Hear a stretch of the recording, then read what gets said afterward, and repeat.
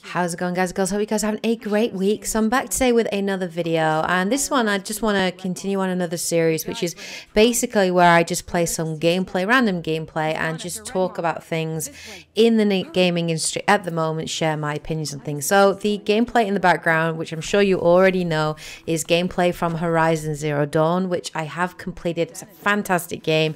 If you haven't seen it, haven't checked it out, please go and play this game. It is a must buy on PS4, and I will be doing a review of it later. Absolutely, it is in the works at the moment as we speak. But let's get to the purpose of this video game, guys. So today I wanted to talk a little bit about collector's editions, special editions, legendary editions, deluxe editions, and so on.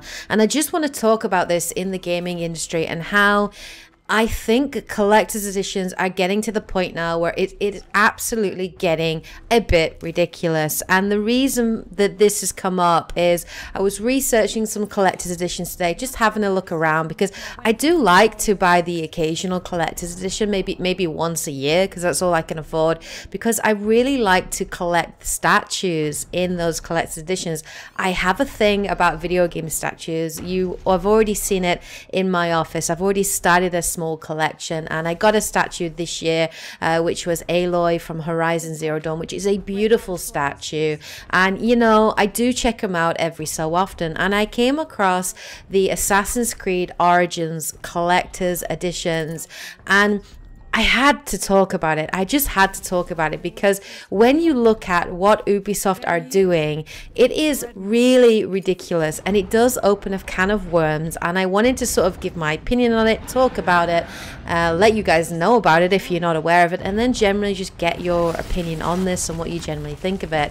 So with Assassin's Creed Origins, of course, you can just choose to buy the basic standard edition of the game, which is the full game, full release. And on Ubisoft's website, that is priced at $45.99 in the UK, and perhaps in America it's probably something like $60. Well, apart from that, there are 5 different editions that you can buy.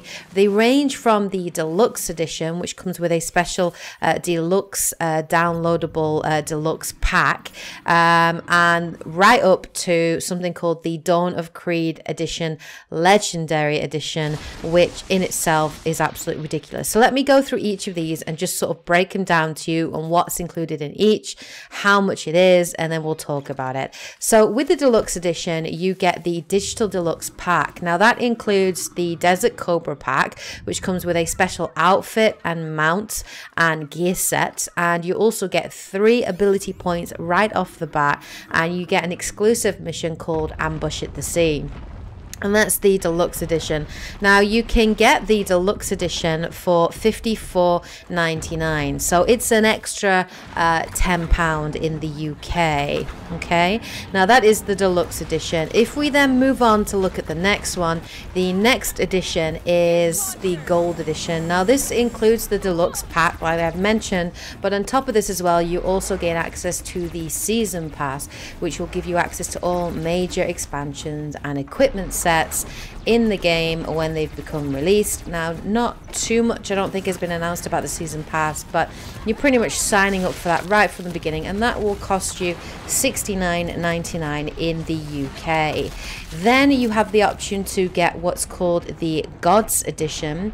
Now this edition includes the season pass, the deluxe pack, and it also comes with a few extra things as well. You get a special original art book, you get the game soundtrack, a physical copy of the world map, and you also get a special statue which is called Bayek on the Sekhmet goddess statue. It's 26 centimeters in height, and you know, it looks like a pretty good statue, and if you want to get that will cost you $84.99. Okay, now as collector's editions go, that's reasonable at the moment for what you would expect from a collector's edition. We then go to the Dawn of Creed collector's edition.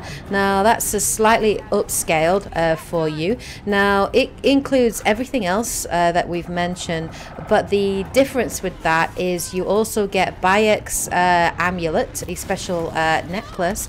You get some art cards, a steel book, and you actually get a different kind of statue, which is a Bayek and Senu figurine, and that's 39 centimeters in height.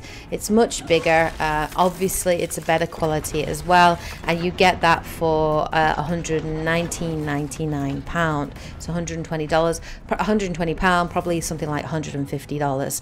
Okay, that's fine, that's reasonable at the moment for collector's editions.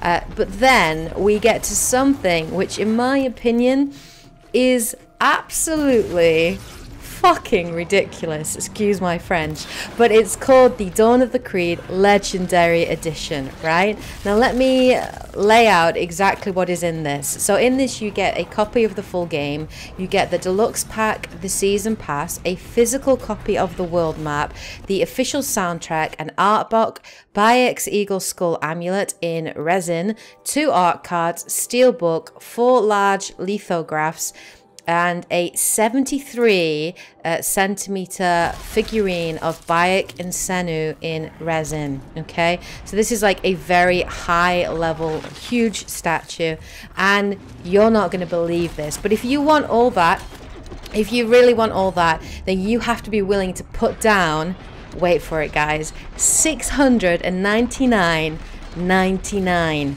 That is £700. You have to be willing to put down that £700 to get that, okay? Now, if you're willing to spend that kind of money, then good on you. If you have a job that pays that kind of money, amazing, okay? All power to you.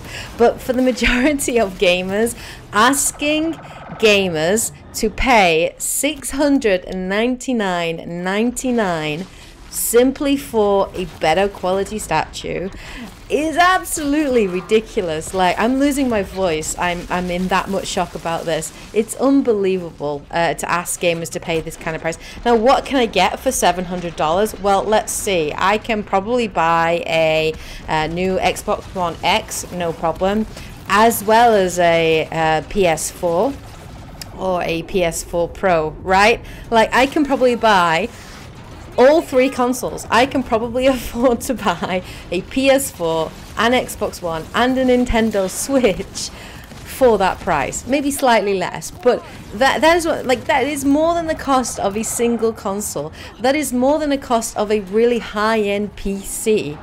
And you expect gamers to pay that kind of money? Like, that is unbelievable for me. So, I mean, the first, up until that one, the collector's editions, in my opinion, they're okay. I think there are too many of them, and I think there isn't a necessity to have like 1, 2, 3, 4, 5, 6 options when buying this game.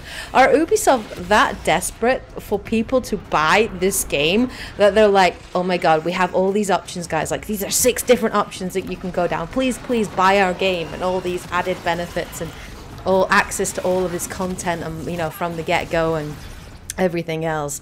So like, it's crazy, like that kind of money. And if we look at the trend, I mean, when we had a look at like the Mass Effect Andromeda collector's editions when they came out, they range from like $60 up to $200 depending on which edition you bought. And if you paid the $200 one, I think that included a copy of the game, and also it included a remote control Nomad that you could drive around. I think you could even buy the Nomad separately without even having the game in there, which is not a collector's edition. If you're not buying the game, it's not a collector's edition at all. But you know, I was just looking at this and I'm like, this is frigging insane. This is so crazy, asking gamers to pay this money. So what's my opinion on it? Well, personally, I think for some people, they do really like buying collector's editions, just because, well, there's the appeal of them. They're limited, right? So there's an unlimited number of them. They're really hard to get once they've come out. Like, for example, for me, I wished when The Witcher 3 collector's edition came out, I wished I'd bought that. I didn't. I chose to buy the Batman Arkham Knight collector's edition because I wanted the statue. And then when that came, I was so disappointed with the quality of that statue. And I really kicked myself and wished I bought the Witcher 3 collector's edition. And You can't get it now. It's really hard to get. I think they're selling it in one of our local gaming stores, and they're asking like £189 for the collector's edition, which is crazy money. My main reason for buying collector's editions generally is because I really like some of the added features. So I love things like collecting the soundtrack. I love the art book, and I love to flick through and see all the different art styles and the progression of the game. I love collecting figures. You know, that really is something that I really enjoy doing. But for me, I mean, my limit in sort of spending on a collector's edition is about £100, £120. And I can't afford to buy a collector's edition every time a game comes out that I really want to play, you know. So I bought Horizon Zero Dawn's collector's edition this year, and I was not disappointed with it. I was really happy with it. And, you know, I probably would like the Bayek figure because it is really cool, but I cannot financially justify spending this kind of money. I mean, I think up to about £120, if it's got a really good quality figure with it, then maybe it's reasonable to ask for that kind of money. But to ask gamers to spend £700 on a collector's edition, in my opinion, is completely unacceptable. It shows Ubisoft just to be greedy, money grabbing. It shows a lack of faith in the game, the fact that they're trying to get people to buy all these extra incentives for buying the game. And, you know, EA probably going to follow point with this. You know, I can imagine about, you know, Star Wars Battlefront 2 having a massive collector's edition as well. Destiny 2 is probably also going to have a huge collector's edition as well, most likely. So, you know, I think collector's editions need to be careful. I think they need to get to the point. I don't like having 5 or 6 or 7 different versions of digital deluxe editions and collector's editions and legendary editions, because it just becomes confusing. It becomes confusing for gamers in terms of what they're getting for their money, which edition to go for. And then sometimes you'll get collector's editions which will get bought out by you know, scalpers. So like, for example, look at Nintendo. Look at all the amiibos. Look at the new Samus Returns collector's edition with the squishy Metroid amiibo. That's sold out within an hour of going on sale, and you can't find pre-orders for it anywhere. It's really difficult to find it, and that's because of scalpers going in and buying, you know, multiple copies of the collector's edition and then selling it for a you know, an increased price on sites like eBay. And, you know, so it just encourages greed. I don't like it. It's not a part of the gaming industry that I'm a particularly big fan of. I don't really like season passes as well. I've said that before. I don't like it. I don't like paying for content before that content's even been like sort of sold or made. I don't like, I like spending money on what I know, when I know what I'm getting for my money. So even with the collector's editions, you don't really know what the quality of the statue is going to be until it physically arrives. And then I get situations like with Batman Arkham Knight where I've spent £100 on this collector's edition, the statue arrives and it's cheap and it's shoddy workmanship and it's really disappointing and a waste of my money, and I could have spent half of that money to buy another game. So, you know, that's my opinion on the Assassin's Creed collector's editions. I think there's too many of them, you know, and I think the legendary edition is absolutely ridiculous. It's just hilarious. It's so laughable that Ubisoft think this is okay. But anyway, let me know what you guys think. What are your thoughts on collector's editions?